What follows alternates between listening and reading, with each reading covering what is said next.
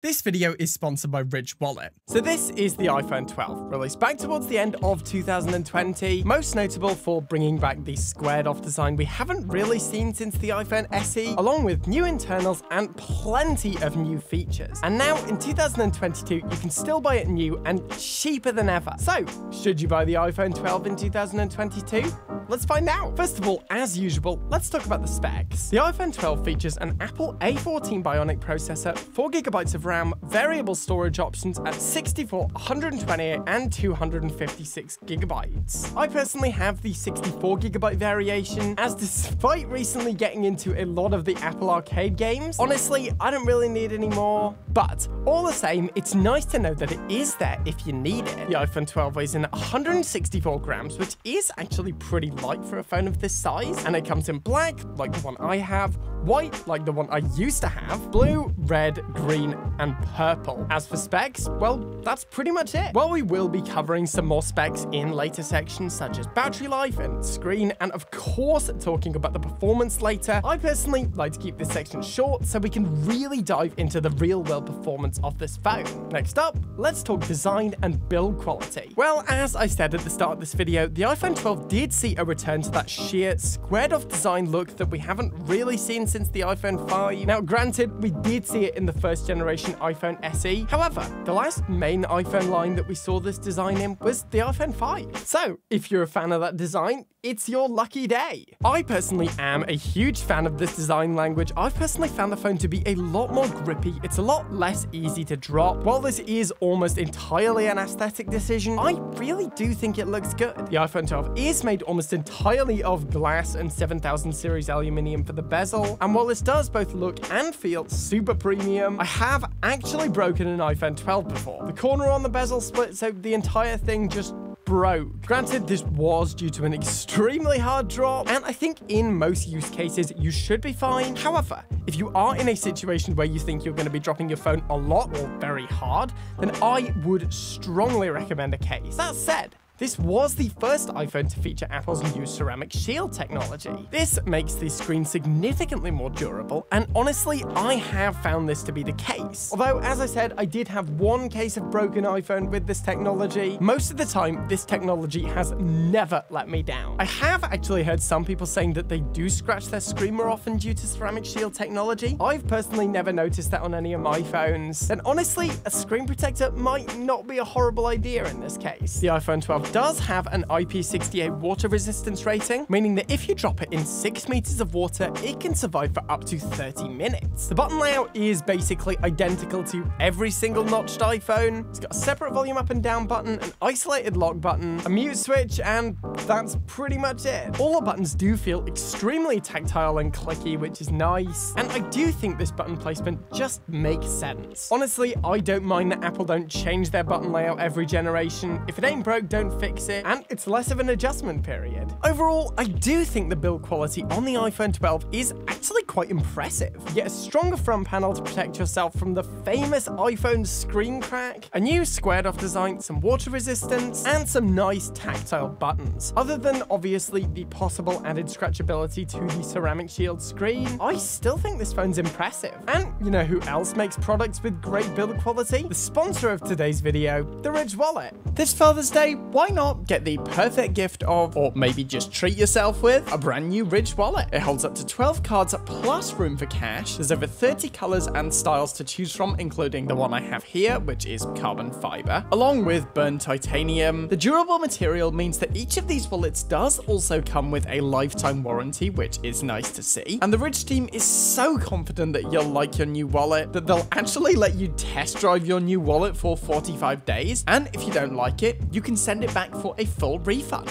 To save 15% on your brand new Ridge wallet, check out the link in the description or the pinned comment, or use code BUB at checkout to again get 15% off. Once again, a huge thank you to the Ridge wallet for sponsoring this video. Following on, we have the screen. Honestly, the iPhone 12 is pretty fantastic for 2022. It has a 6.1-inch Super Retina XDR OLED panel with a resolution of 1170 by 2532. It's got a typical peak brightness of 6 625 nits. However, due to the fact that it is also HDR10 certified, in this mode it has a peak brightness of 1200 nits. It has a PPI of 460, Dolby Vision, and is overall an outstanding panel. I've really enjoyed watching videos on this thing as it's crystal clear, bright enough for all environments, and honestly, I got no complaints for 2022. It does also feature True Tone for accurate colors in all lighting, along with haptic touch as a secondary interaction method, and overall, as I said, the iPhone 12 screen for 2022 is absolutely fantastic. After this, we have the main unlock method for the iPhone 12, which is Face ID. Honestly, it's pretty similar to both the iPhone 11 and the iPhone 13. Realistically, not all that much has changed since the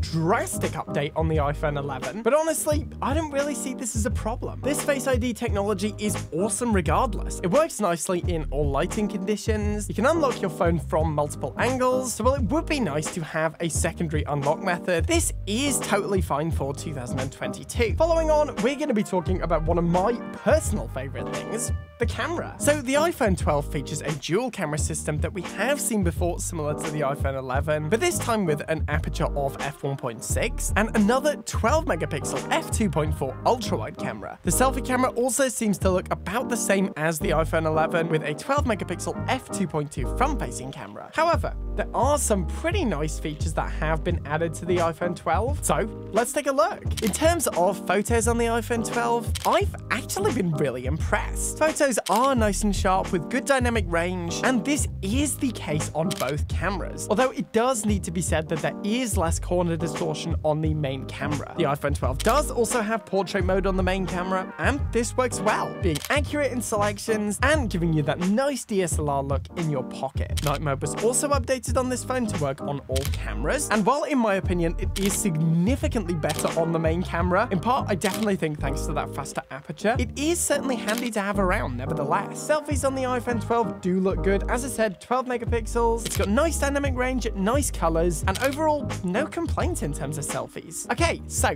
photos are good. What about videos? Not only can this phone shoot 4K 60 FPS with some of the best stabilization I've ever seen, you can also, up to 30 FPS, get Dolby Vision HDR. With this, you get more dynamic range out of your videos, and I honestly think this is a super cool technology. Of course, you also get slow motion video, and while it won't be the best quality, especially compared to the 4K modes, it will be absolutely fine for any fun home slow motion. Overall, the camera on the iPhone 12 is still very impressive in 2022. While it's not quite as good as the latest offering, it is still absolutely fantastic for most people in 2022. And whether you just want to grab some quick snaps or edit your photos to perfection, the iPhone 12 will certainly do a good job. Next up, we have the most important aspect of the modern smartphone: OS and app performance. My particular iPhone 12 is running on iOS 15, and I'm pleased to say that it runs great. Scrolling through everything is always smooth, opening apps and performing system functions are all flawless, even in 2022. But what about more intensive tasks? In terms of watching videos on the iPhone 12, thanks to the screen, the 4GB of RAM and the A14 processor, watching 4K or HDR videos on this thing is absolutely flawless. I never find my phone lagging, and videos always look absolutely incredible. In terms of gaming, again, very few issues here. I've had a blast using this thing to play some Apple Arcade games, and thanks to the fact that this thing has only been out since late 2020, it's gonna stay that way for a really long time. As I said, this thing is currently running iOS 15. However, I do think this will be good for at least another 5 years or so. So chances are, if you want a phone that lasts, the iPhone 12 should certainly be a contender. Moving on, in terms of speakers, the iPhone 12 does come with a stereo speaker configuration, using both the front speaker and the main speaker in conjunction to get a louder, wider sound. And while it's not going to be great for editing audio or anything like that, it is totally fine for chucking on some tunes while you're cooking. And that's basically what they were intended for, so finally, we have the battery life. The iPhone 12 has a 2,850 mAh battery, which can be charged wired, wireless, or with the MagSafe charger. Honestly, when new, it wasn't quite as good as the iPhone 11 was when it was new. That said though, it almost always gets me through my day with absolutely no problems. And while it would have been nice to have a bigger battery, especially with that screen, unless you're gaming all day, honestly, you probably won't have all that many problems. Overall, the iPhone 12 is a phenomenal phenomenal value iPhone for 2022, especially now the iPhone 13's out. The experience that this thing provides for the amount it costs, especially if you pick it up used nowadays like I did, shouldn't be brushed aside. And if you're interested in a great screen, a great camera, and great performance for 2022, I'd strongly recommend checking out the iPhone 12. Alright guys, so that's it for today. I hope you've enjoyed this one. Let me know, by the way, what do you think of the iPhone 12? Are you gonna get one? Do you already own one? Are you watching this video on one? Feel free to let me know in the comments. I always enjoy reading those. Once again, a huge thank you to The Ridge for sponsoring this video. Check them out in the description. As for now though, as always, thank you for watching. Remember to like the video if you want to see more content like this, then smash that subscribe button. I'm done for now, and I will see you guys in the next one.